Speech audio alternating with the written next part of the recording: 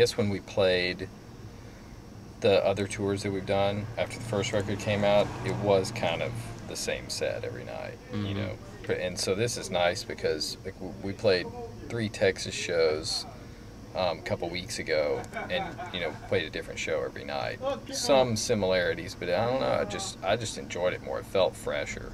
And people also recognize the first record too. Yeah, and so that's cool too. It's that you have some familiar, you know, material that people respond to, but you know, like old favorites because they've aged for 3 years. Right. So that's cool too.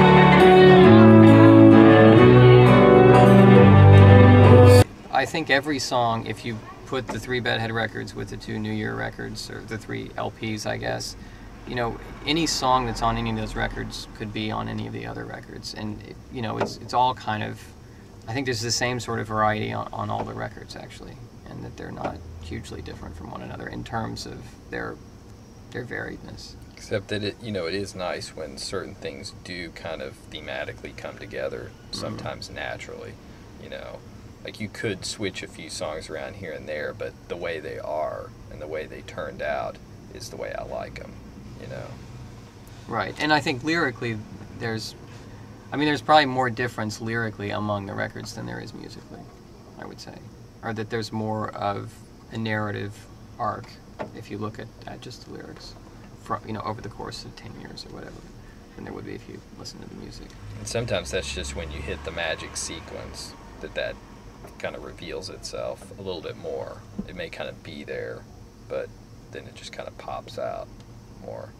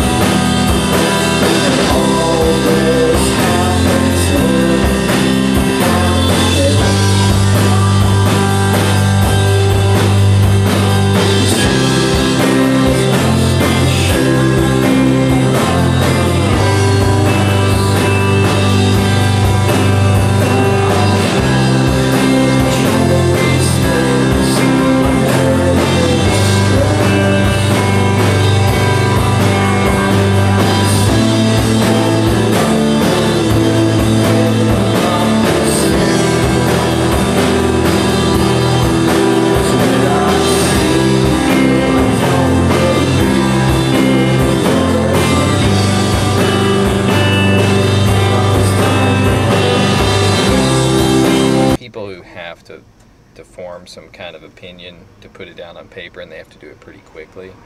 And they'll give like a cursory listen to a record, and they seem to have like certain responses that relate to past things. They have some particular idea of what this next thing should be, and we can't win because if it's like Bedhead or whatever, whatever we've done in the past, people say, oh, it's the same kind of thing, and if it's not like that, people say, well, I wanted that.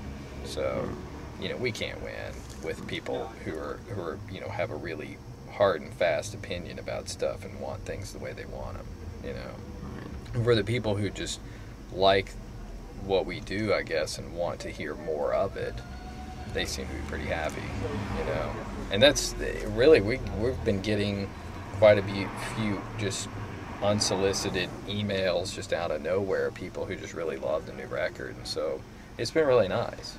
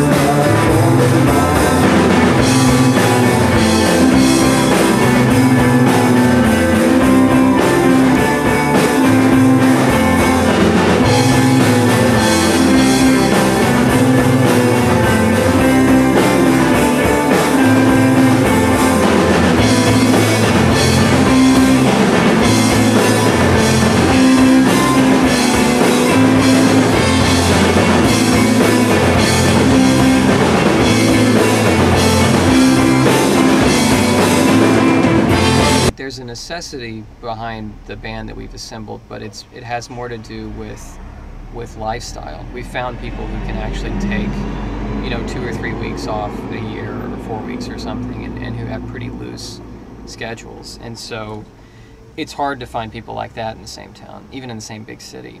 I think that's, plus these are also our really old friends. I mean, we've known all of these guys for at least, we've known Mike for the shortest amount of time. We've known him for 10 years. 10 years, yeah. So. And we've known Josh for 20, Peter for 15, Chris for 10, 11. But yeah, I think that has more to do with anything. That we found people who can continue to do what we're doing in the kind of quirky way we do it.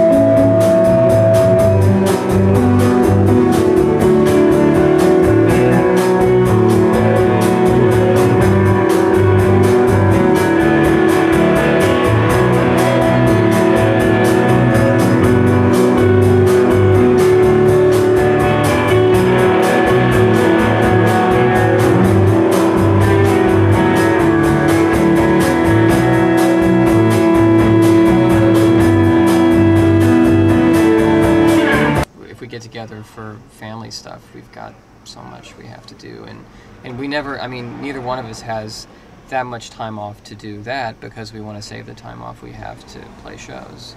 So it's almost easier. It's a beautiful summer night, and you guys are in your van. We like it in here.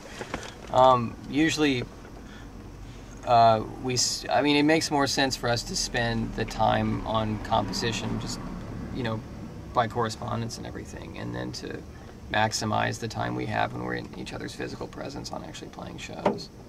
Well, and then sometimes we just record those, you know, like we'll make a demo of something that we've been trading back and forth. Yeah, that's true. That's something that we do. We actually try and finalize certain demos, which we later try to reproduce as authentically as we can in the studio.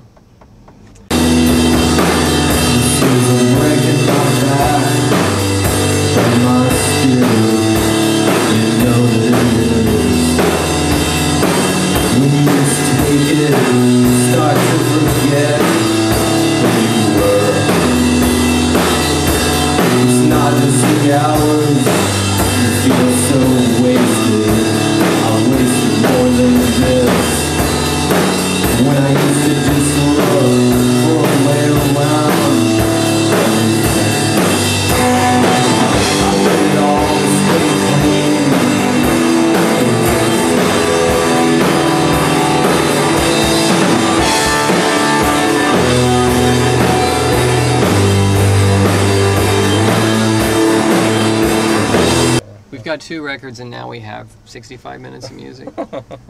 I mean, we have other songs that we just don't think are worth, you know, pursuing, and we just let them go. But it is a struggle, I think, for us to come up with songs that we think are good enough to put on a record. And so that's, you know, that's partly why it takes us a long time to do it, but that's also why these records are kind of short. Once we cross the 30-minute mark, we're like, let's put it down on tape. We can justify this as an LP, so we should put it down on tape and release it. But if thematically it didn't make any sense and it were 30 minutes long, we might reconsider. But I think necessity drives everything that we do. Or just allowed time for certain things, like whatever time's left over in the day after everything else is done, you know. Right.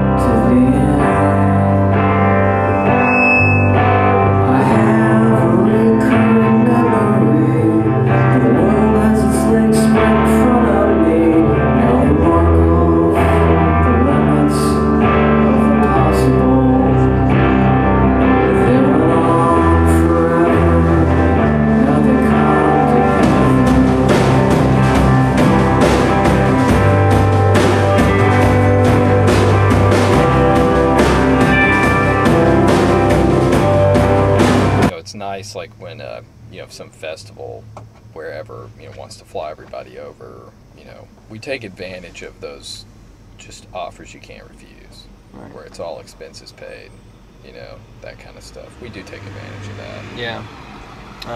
You can look in the camera and repeat that for all the people listening. Yeah, if anyone wants to pay for everything. Well, I mean, that's how we went to England. We did that using the, you know, we did that during the week we played All Tomorrow's Parties, and we may go over to Spain in 3 months because this festival's willing to pay for us. So we want to play Japan. Yeah, if anyone in Japan is watching this, we'll do it for plane tickets. Yeah, it's true. We'll do anything for $6 grand. Too. $6 grand. Yeah, that's our magic number. Yeah, for no whatever more, reason, no less. $6 grand. $6 grand works. Small show, $6 grand. Yeah. Huge show, $6 grand. Yeah. It's like a flat tax, which I don't agree with, but in this case, I think it's the $6 grand ban.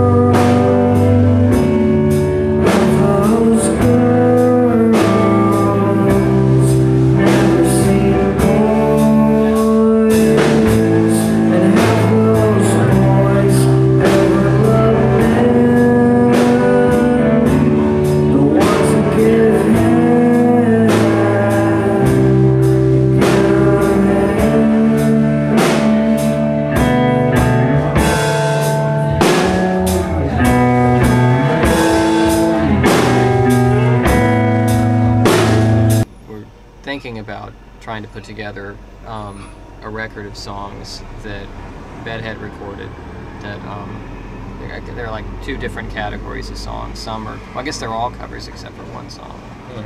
And then the and some of them were actually jazz covers that were going to be on this record that we were in the process of making for a jazz label before it kind of went under and we split up. So we might tackle that. We're trying to which will kind of be a pain logistically because all these songs are recorded on different tape machines with different size tape and everything. Yeah. Eventually we're going to put that together.